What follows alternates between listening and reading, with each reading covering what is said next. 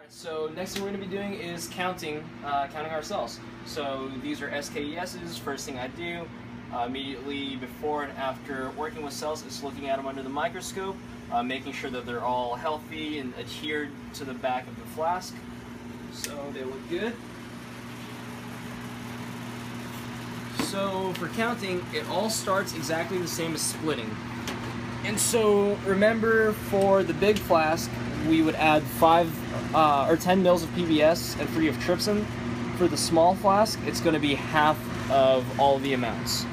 So first thing we're going to do is vacuum off the media, just like for splitting.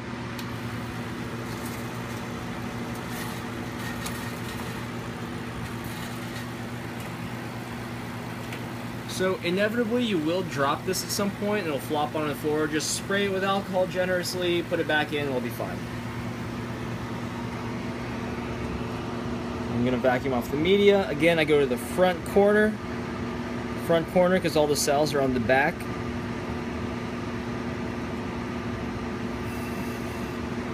Tip it up, let it drain down.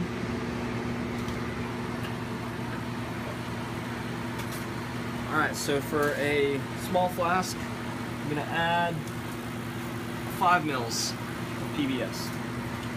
Making sure my lids are loose before I put the pipette on.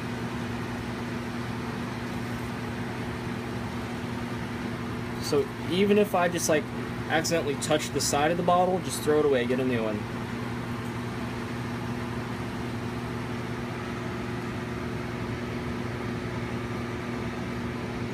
Five mils of PBS. PBS always runs down the front of the flask.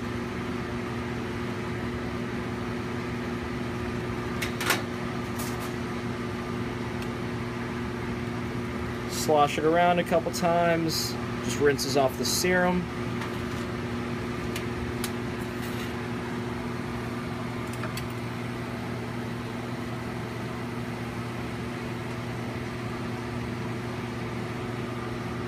Vacuum off the front corner.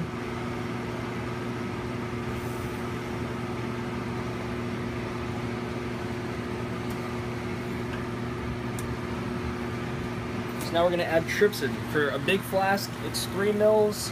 For a small flask, it's 1.5 mils.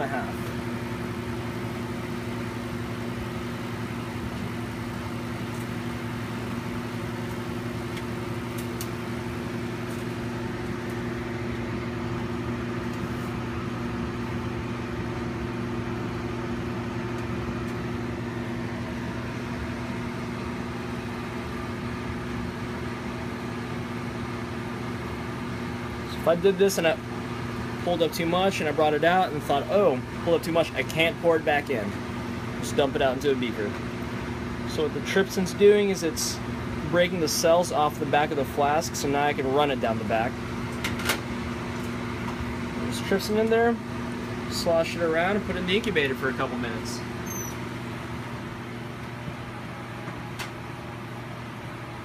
The cells are in the incubator right now. So we're going to get a couple things ready for counting. We're going to clean the Hemacytometer and we're going to get a vial for counting. So this here is my Hemacytometer. We just keep it right there in the chem wipes. So there's the Hemacytometer and the cover slip. So whenever I'm cleaning these, I like to have it right here over the counter, so if I drop anything, it won't break. Just a little bit of alcohol, splash it on there. On there, and always a chem wipe, never a paper towel. Biggest thing that I want to get off are just smudges or fuzz from the chem wipe, so that's really going to interfere with my counting.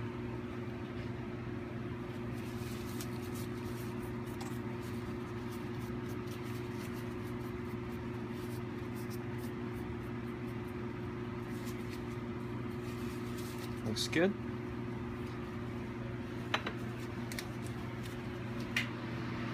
I'm also going to need a little vial, which are in here.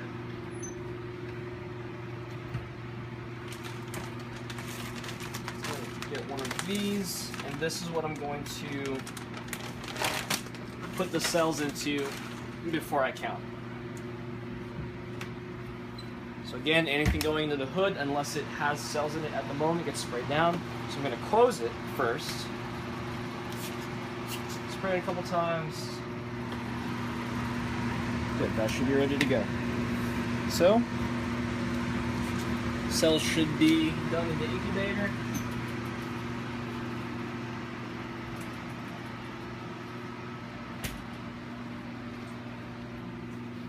So again, the trypsin in the incubator just gets the cells not adhered to the back of the plate. So they're still stuck a little bit. You see that some of them are moving and some aren't. So I'm just gonna lightly tap it like this. Again, I keep it tipped just slightly to where I'm not bringing it anywhere close to the lid.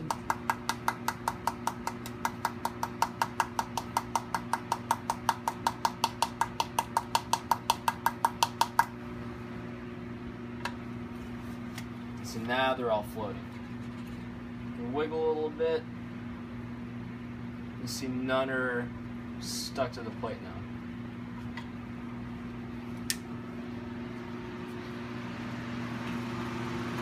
So I have the cells in there. So now we've got the media, the hemacytometer, we've got the vial, we've got the cells that are not stuck anymore. So we're ready to roll. So we had 15 in here originally, so I'm going to bring it all the way back up to 15. And if it's a large flask, it holds 30 overall, so I bring it up to 30. So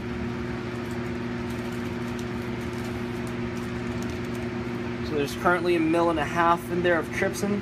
So we're just going to add 13.5 of media to bring it all the way up to our starting 15.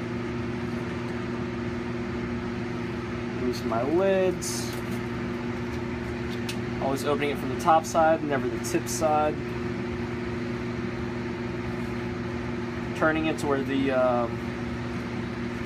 easy measurements are facing me. Don't do that. So I'm adding 13.5. It also would help if your pipette is on. Also, if you have to set down the cap or the lid to something, set it down on the top. If you're holding it, hold it like RJ was doing. So that's 13.5 mils. Now there's a total of 15 in there. I'm gonna mix it up because clumps are not my friend whenever I'm counting. The more broken up the cells are, the better for counting.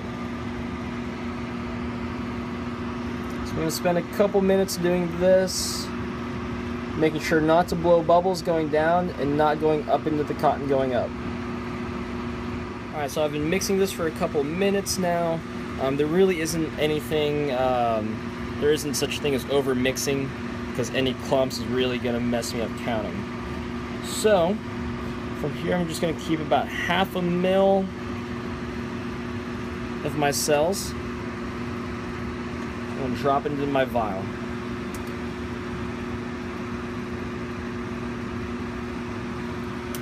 And the reason I do that is because I need a micropipette tip to put the cells on the hemacytometer, and I can never put a micropipette inserted in here or here or here. If I need anything out of these, I'm always going to drop it in a vial and then go micropipette to what I need it to go to.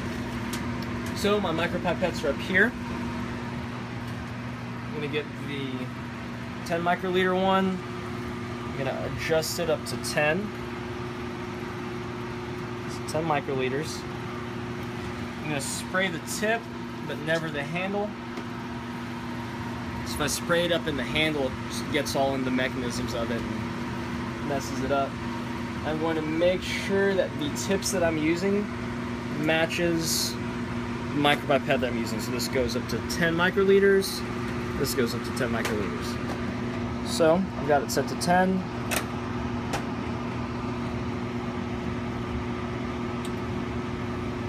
Go only to the first stop. It's 10 microliters of my cells. I'm going to put it on the hemacytometer. So all I do is I put my tip right on the groove and very gently push down and it all just slides right under the cover slip. And I pull it away before I let go, not sucking up any cells back, and I drop into a beaker. Okay, so now that I have a beaker, check that. I'm going to turn this around. I'm going to do the exact same thing again. Tip. First stop. Up. I'm going to push all my cells out right into the groove. It just all runs right under the cover slip. Alright, so we're ready to go to the microscope.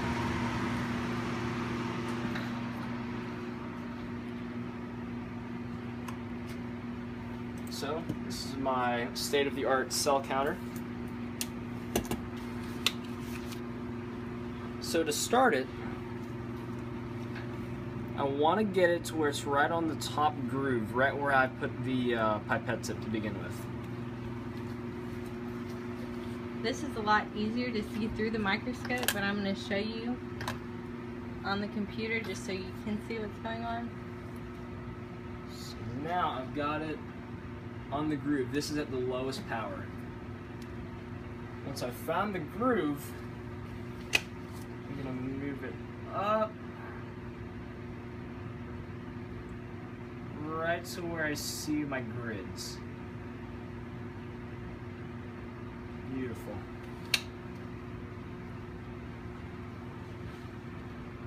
And so once I've found my grid, then I'm going to move up to a higher power.